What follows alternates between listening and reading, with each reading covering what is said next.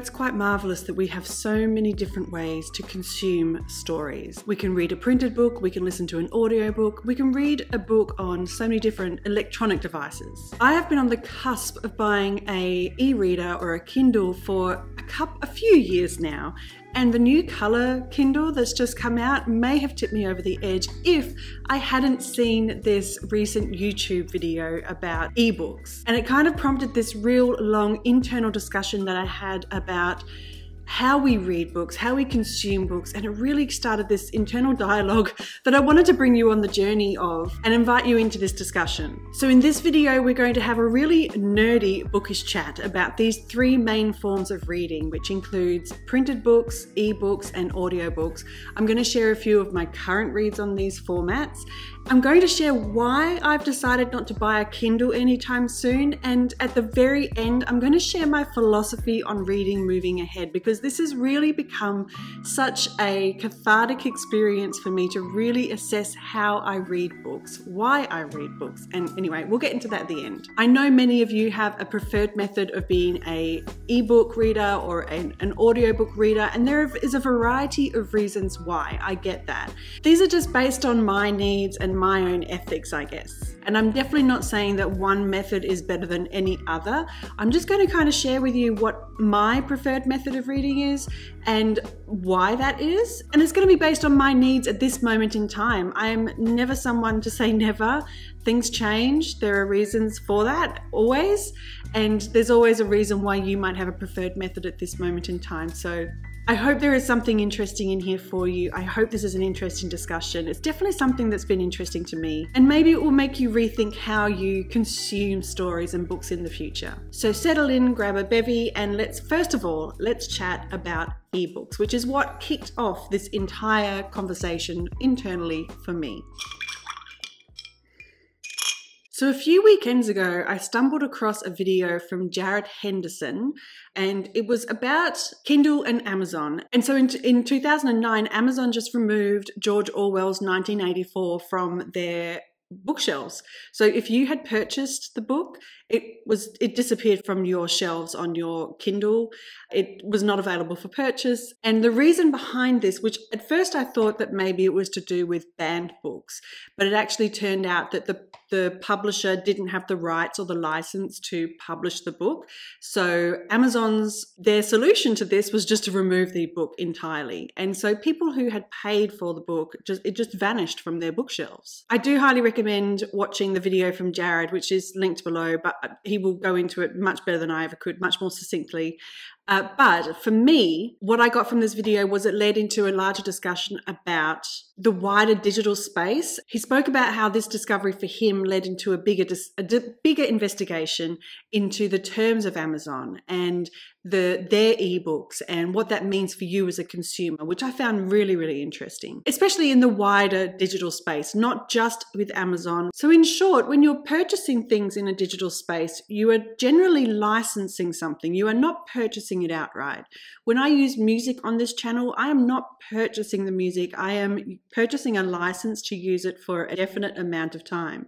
And that's the same with ebooks. Amazon was allowing people to purchase a license for that book. It was not like you would buy a book in a bookstore and that book was your own to do with as you wanted.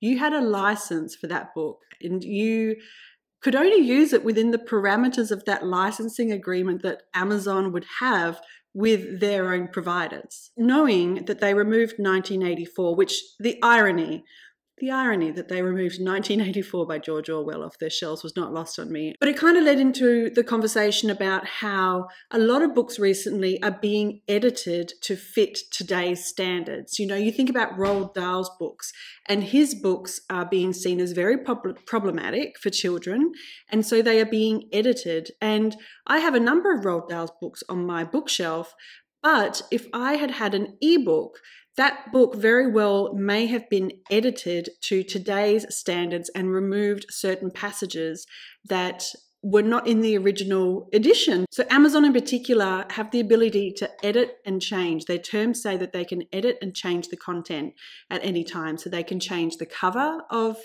books. So what book you may purchase at one point in time, the cover may be updated to something new. Maybe there's a Netflix movie coming out and they update it to the new cover with the actors on the front of it. Or there is that situation where the book has been changed because of some censorship, and so then you're stuck with that edition. And as a side note, I saw this recently with a TV series where Netflix decided, so Netflix recently had the license to stream Mad Men. In Australia, I don't know if this happened in America as well, but in Australia, they decided to remove one episode entirely. What they decided to do was, it was an episode where one particular character dresses in blackface. And rather than allow the audience to make a decision about the character's behavior and to allow the scene to unfold and the episode, which the episode itself, if you're a Mad Men fan, I think it might be called My Old Kentucky Home, is it's a pivotal episode for so many characters. And Netflix deciding to just remove the entire episode left a huge gap. So if you weren't familiar with the TV show, it wouldn't have made much sense because new characters were introduced. There was major pivotal moments. Anyway, Netflix decided to just remove it rather than allow viewers to make their own decision about the character's behavior. That was something else that I've seen. So that's something that we're starting to see happening in books and now in TV shows where streamers are starting to make these decisions for us. Anyway, that's a bit of a side note, but it's still consumership and I think it's still quite relevant. I mean, even The Jungle Book and Peter Pan are two movies, cartoons, that have very problematic depictions of people, but they haven't edited the content. They have a very big disclaimer at the start that you cannot skip, you can't jump through it. You have to view that, and it tells you, it says that they understand that this depiction is wrong. They understand that now, and rather than remove it, they want to create a dialogue around it. And I think that is a much better way to approach it, and that's my personal opinion. Yeah, anyway, so I don't know why. Netflix, it was such a baffling decision, in my opinion. And I hate to see it happening in the publishing world where books are just being edited. But I digress. Rant over. So in terms of ebooks and Amazon, I found it really fascinating that the terms state that we are licensing these books, that we do not own them, that at any time Amazon can edit and change or remove them entirely from the bookshelf. That I found interesting because I have bought ebooks in the past, and the reason that I would buy ebooks generally at the time would be because I could not buy them in Australia. So for example, I loved Martha Stewart magazines, and it was impossible to find them in Australia, and at some point they had a digital subscription, so I would have the digital subscription to Martha Stewart, and there would be some books that I would buy that would be harder to get in Australia. The shipping rates were impossible to deal with in Australia, so I would sometimes buy books that way, or maybe it was a book that I just did not want to go into a store and purchase in person, so I would do that on Kindle. I have not used an ebook for a long time. But that said, there are so many times where people have said that they have been locked out of their Amazon account for a variety of reasons. And if you're locked out of your account, you will lose your entire access to that library. So maybe you've done something that Amazon has deemed that it is a violation of their terms, and they could suspend your account, and then you've lost your entire library with them. That I find quite confronting, because of the amount of money you might have invested, and if that's your preferred method of reading, you could lose your entire Kindle library. And while this conversation is kind of specific to Amazon, I have heard of similar issues with Apple Books or ebook purchases. You know, you may have bought a book when you lived in Canada, and then you've moved to Europe, and that book is not licensed in Europe. So then you've lost the ability to access that book.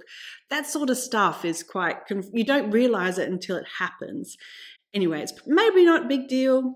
I find it interesting that you don't own the book like you do a physical book. And I think there is a mental hurdle you have to get over at first with that, because when you purchase a book, it feels like just the language of saying that you're buying a book. You're buying a book. You don't say you're going to license a book on Kindle. You're going to buy a book on Kindle.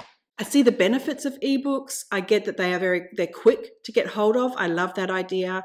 They are cheaper. I appreciate that. I appreciate they're much cheaper. The Amazon Prime account that I have, there's a number of Kindle books that are free within that Prime membership. And they are environmentally friendly, although I do guess you have to use electricity, so there is that element to it. You also do have to update your tech eventually. Like I said, I used to have ebooks and I used an iPad with a Kindle app. I do have the iPad still. Officially now, probably would not be able to watch or read any of those books on that device. So I would have to update my technology to be able to access those books. But yeah, the biggest hurdle for me in terms of ebooks would be that I do not own any of the books that I purchase when it comes to an ebook. So let's move on to audiobooks. Similar to my comments on ebooks, I understand the terms of agreement when you are purchasing an audiobook are similar to an ebook. When you look at the terms say that you have ability to access the items as long as Amazon have the license to distribute them. It's the same issue. It's a similar licensing structure. Personally, I love audiobooks. I think they are a great option. They are a wonderful gateway into the world of reading. And they take me back to that feeling of being a child and being read to. I think there is that nostalgia of it. There's an animation that comes with it, hearing someone put emphasis on words. And generally when I listen to an ebook, I tend to listen to it when I am driving. I try not to multitask when I listen to an ebook. Did I say ebook before? When I am listening to an audiobook, I try not to multitask because I start to zone out. To me, it's defeating the purpose. I am listening to an audiobook for the first time, so I want to try and be, purposeful in listening to it. I did used to have an Audible subscription a long time ago, so I do have a little catalogue of books over there, which sometimes I'll jump into here and there. But again, I've noticed sometimes I can't find the books that I had purchased with them, which is really annoying. So purchased, licensed. So now when I listen to audiobooks, I listen to them for free, and I either listen to them on YouTube, which is a great option, especially if you love golden age crime like Arthur Conan Doyle or Agatha Christie. There are some wonderful, wonderful narrations available there, and they give this real radio play kind of quality to them. So there are some great options on YouTube. I also have on my Spotify subscription, I get access to 15 hours of audiobooks. So I will listen to a book on there. But what I generally do is if I'm reading a book and that's my primary book, I might pick up a chapter or two when I am driving. If I'm driving for like more than half an hour somewhere, I might pick up that book on audio while I'm driving. And I find that that's just a good way to keep a bit of cadence with the book. And sometimes that audio can help me get a bit more invested into the book. Not every book is available through Spotify. There are some that are kind of locked. You have to purchase it, which I can never figure out how to do it, but I don't buy that. 15 hours is more than enough for me. Some audiobooks I listened to recently that I would highly recommend on audio is the Agatha Christie book by Lucy Worsley. I listened to this in part while reading it in print while I was sanding and staining a wardrobe and a desk for our home. There was a couple of weekends where I would just be out there just doing these monotonous, repetitive tasks, and so I would be listening to that while I would be doing these staining and sanding projects.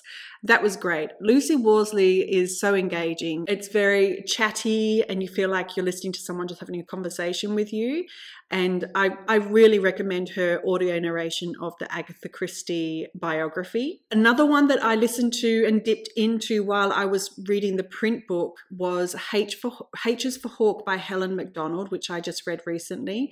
In fact, the audio book was so beautiful that I was torn between just listening to the audiobook and not reading the print. But the print was so beautiful as well, to be immersed in that world and just to imagine it for myself. And so they were equally as beautiful. I really recommend the audio if you've been thinking about it. The audio book is sublime and it is narrated by Helen. It is just beautiful, really, really gorgeous. Another one I dipped into while I was doing that enormous project with the furniture was The Adventures of Tom Sawyer, and I can't remember who it was narrated by, but I'll put a link up, and it was just really a lot of fun. The narration was really good, had a lot of interesting accents and a changing cadence, dialects and stuff. So it was a lot of fun. And I've got a couple of nonfiction ones on the go. One of them is Ultra Processed People. And that one is really good. It's in a bit of a chatty tone. This is a book that it kind of starts off a bit like I think it's Alan Carr's How to Stop Smoking, where it says you should listen to this book, you should read this book while you still smoke, because eventually the information in it will make you want to stop smoking. And this book says the same thing. It's like, just keep eating your normal, Western diet, have your bread, have your, processed foods, and by the end of it, you'll not want any of that. And it's really interesting so far to hear how much stuff is processed. So anyway, I'm enjoying that one. And another one I've got on the go is called A Well-Gardened Mind. And it's a new one that I've just started, but the narration is really, really delicate, very, very thoughtful. It is narrated by the author again. And it's a connection between gardening and mental health. And I'm finding it very interesting to read or to listen to. I have the book on order. It hasn't arrived yet, and I couldn't wait to get into it. It was something I came across recently. So I decided to start listening to the book while I wait for the book to arrive in hard copy, which I hope will be here this weekend. But I think one of my absolute most favorite audiobooks is the Little House on the Prairie series. It's narrated by a woman named Cherry Jones, and it is so much fun. She is so talented. There is little elements of Pa's fiddle throughout, and she does so well with all of the different voices, and I really, really enjoy them. So I have all of those over on Audible, and now I think about it after talking about the ebooks and books getting changed and banned, I should probably get hold of a Little House on the Prairie collection, because I don't have a printed copy of it. And that's probably one I should get, because that might happen eventually. That sort of stuff could get edited or banned. So, but I highly recommend that. It's incredible. I've only listened to it on audio. I haven't read the books, but beautiful, beautiful narration. I really enjoyed it. So like I said, I usually listen to a book while I'm driving, but sometimes I might listen to it while I'm doing a repetitive task like ironing or knitting, something that's like a repetitive task like 30 minutes or longer, where I am just doing something in one location. I have tried to listen to audiobooks when I'm out walking or on a train, and I just don't like doing it when I'm out and about. I feel like it closes me off from the world. So I try not to listen to headphones when I'm out and about like that. It's almost like there's a wall between myself and the rest of the world. And I know a lot of people do it deliberately. You put the headphones in so people don't talk to you. But there are reasons why I try not to do that. I know a lot of people listen to audiobooks because they are time poor, and they are able to listen to audiobooks while they get in their workouts or they cook dinner or get ready for their day. I just find it too much for my brain to handle in the morning. I prefer it to be dead quiet. So I'm just too overstimulated. I think the other reason I love audiobooks is that they add emphasis to words that you may not have gotten in a print reading, reading by yourself. And that's probably something why a reread is often good, because you may get different things on the second time around. Hearing someone read to you, they can bring a dramatic flair that you may not have been able to imagine. But the narrator is so important. I have stopped audiobooks because the narrator was just absolutely insufferable. That is so important. And maybe an audiobook is not possible because you can't find the right narrator for the book. There's a number of jigsaw pieces, right, when it comes to the right audiobook. I have a friend who also, she gets motion sick. So when she commutes to work, she can't look at her phone. She can't read on the train. So she listens to an audiobook, and I totally get that. I think that's really a great option. And I know a lot of other people, maybe they physically cannot read. There's a variety of reasons why you may not be able to read a physical book. So audiobooks are a great option for so many reasons. Now, often the elephant in the room when it comes to audiobooks is the question, is listening to an audiobook reading? This happens a lot when I see people, especially in YouTube, they talk about reading and someone says that they've read an audiobook, and then the comments go crazy. My take on this is no, of course not. In the strictest sense of the word, it is not reading. But my feeling is that we don't read a book to experience the act of reading a word, or at least I don't. I don't read to read. I read to consume, to receive, to get a story. And that's what we get when we listen. We're processing information just the same way as if we were reading it. I do compare listening to an audiobook similar to being read to as a child or reading to a child. If I read to my grandson, we are reading a book together. He's not going to say at the end of it that he read a book by himself, but we read it together. We absorbed the story. We understood the story. He could tell the story to someone else. And I think that's an important part of it. We've shared that experience together. I feel it's really semantics to say audiobooks aren't reading, because at the end of the day, who cares? I know a lot of people physically cannot read words on a page for a variety of reasons. And I would hate anyone to feel that they are not participating in this brilliant world of reading just for semantics. So honestly, who cares? I bet when typewriters came out, diehard writers were like, that ain't writing. That's not writing. But now here we are, books being written by AI. So things change, and I really do think that reading is not so much about the act of reading a word, it is about consuming a story now. I think that's what it means. That's what it means to me, and audiobooks are part of that process. Being read to is part of that process. And to be honest, I really wish that we could bring back being read to, in a community sense. I think that's such an important part of reading, is sharing the reading, sharing the stories. So my thoughts on audiobooks are that they are great. Maybe people are physically not able to read a book for whatever reason. Maybe they are time poor or they physically cannot read it. They are great for adding emphasis to words, giving you a bit of a dramatic flair and adding imagination. And they make me think of a time when people used to sit around and in a community and listen to a story together and share that experience. And I really do. I really love that. Sometimes I wish we did that more as a community. But the disadvantages of audiobooks is that you may not own them. Wearing headphones closes you off from the world around you. And the narrator is such an important part of the experience. They really are.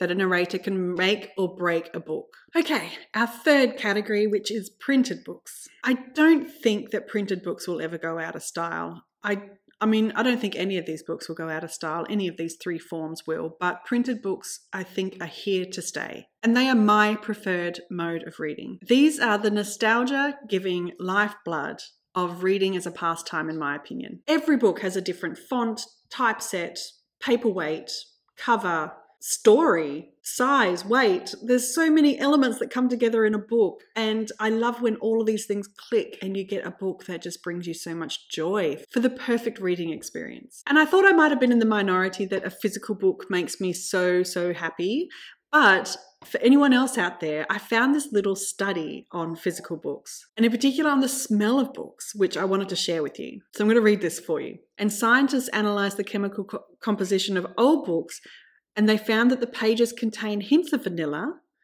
as well as grassy notes.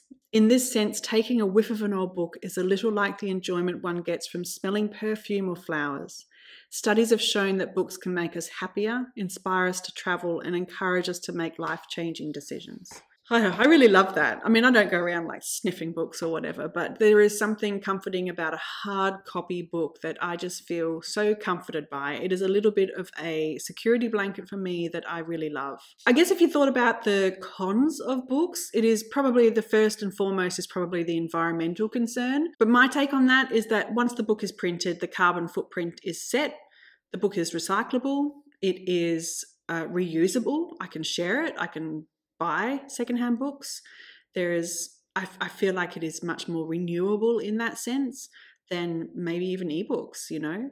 The price of books has certainly gone up, and I've noticed that because I do have some books that still have price stickers on them that I haven't taken off, that I bought maybe 10 years ago, and you can see how the price has gone up, and I see that and I understand that. But that doesn't put me off. If anything, I think it does sometimes make me want to buy a paperback over a hardback because the price can be quite different. That's probably the only thing I really think about. But we always have secondhand books that are always easier on the wallet.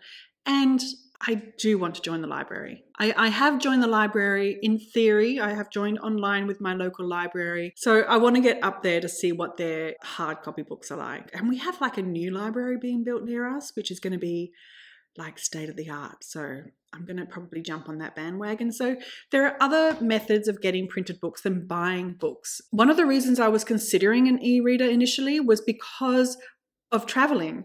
And whether it's just traveling during the day or traveling overseas, books are bulky and they take up space. And when I travel, I like to have a selection of books because I am a mood reader. And it can be hard trying to take 5 books with you on holiday. It can be tricky, especially when I love the challenge of traveling light.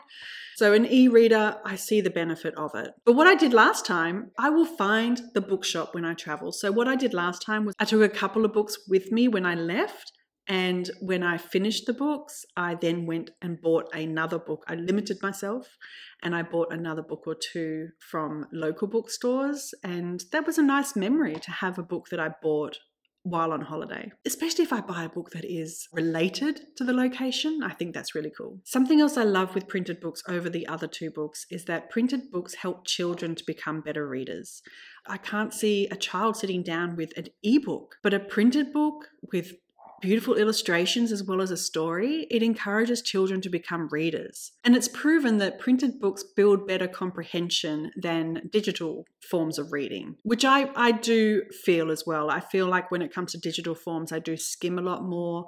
Printed books can also be shared so easily with people. I feel like there's something a bit warmer to it. I can share a book with anybody, whether they have a digital device or not. I can share a book with them. And for me, it's easier to wind down before sleep with a physical book. Perhaps the most wonderful aspect of printed books is that a home library is one of the most beautiful things in the world. I have accepted the challenge of a home library with gusto. And I love the idea of really carefully curating that and thinking thoughtfully about what book should be in there.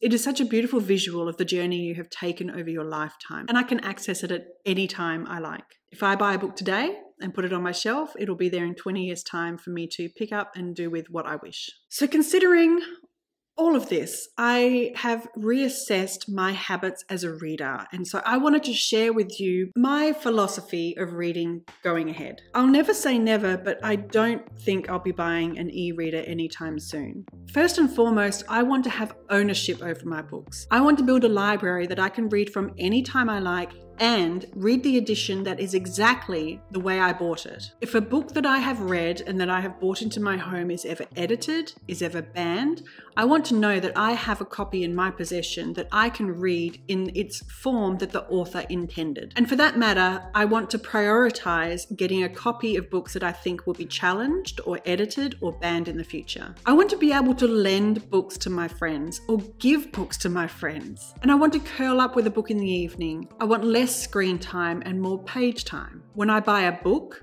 I want to try and buy books locally and from independent booksellers as much as possible to keep these guys in business, because I do not want to be buying books from Amazon online as the only option 50 years in the future. I still want to be able to go into bookstores and experience buying books in person. in the future. I want to join my local library and try and experience new authors, new stories without buying them, and keep buying books secondhand to reduce the carbon footprint that I may have on this world. I don't want to be closed off from the world when I'm outside, so I choose not to put in earphones. I want to be approachable when reading in public. I want people to see what I am reading in public and start conversations with them. You wouldn't believe the conversations I've had with people while I've read in public, and wearing headphones would change that. When I go for a walk, I want to hear the world around me and be present in that moment. I do not plan on buying audiobooks in the future, but I will take advantage of free books where I can and enjoy them as I like. They are a side dish to my main menu of printed books, and I can take them or leave them. So that is my philosophy of reading moving ahead. I would love to hear your thoughts below. I don't know if this is something you guys have thought about at all. Have you thought about how you consume your books? Have you thought about whether the way you consume the books is how you want to consume books 20 years from now?